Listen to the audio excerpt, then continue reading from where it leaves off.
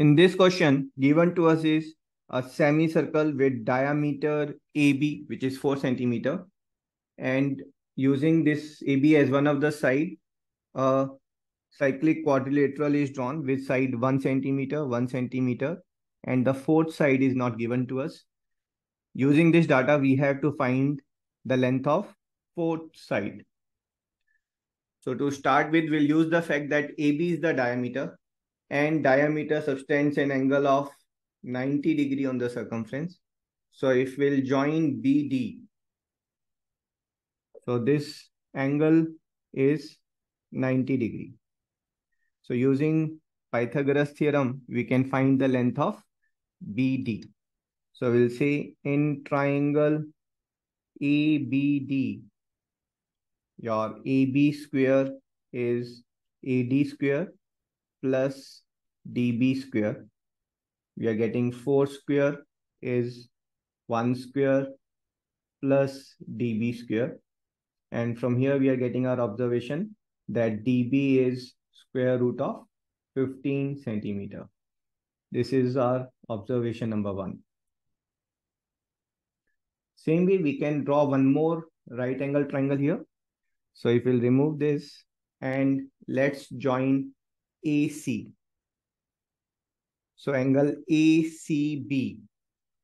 This is an angle subtended by diameter. So this angle has to be 90 degrees. So we'll look at this triangle. In triangle ACB. So same, we are getting AB square is AC square plus BC square. Putting the values, 4 square is, then is your AC square, which is, we have to find, plus X square. So solving this, we'll get AC is square root of 16 minus X square. Right? So we have got value of BD, we have got value of AC. Now if we'll use Ptolemy's theorem. Ptolemy's theorem we have talked about in video number 29. So this is Ptolemy's theorem. Ptolemy's theorem says that in a cyclic quadrilateral, the sum of product of opposite sides, that is your ABCD is a cyclic quadrilateral. If I'll multiply the opposite sides and I'll add them. So opposite side means AB times CD plus AD times BC. This is equals to product of diagonals. So this will be equals to AC times BD. So link of the proof of this theorem I'll provide in the description. So let's solve this part. So we'll put the values of AB and CD here. So AB is 4, CD is 1, then is your AD. AD is 1. So AD is 1 and BC is X, which we have to find. This is equals to AC, that's from second observation.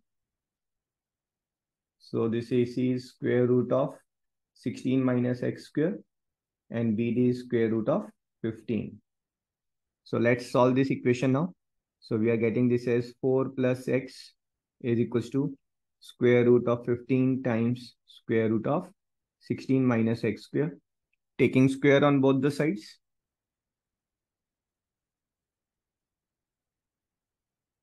So we are getting here is 16 plus X square plus 8X.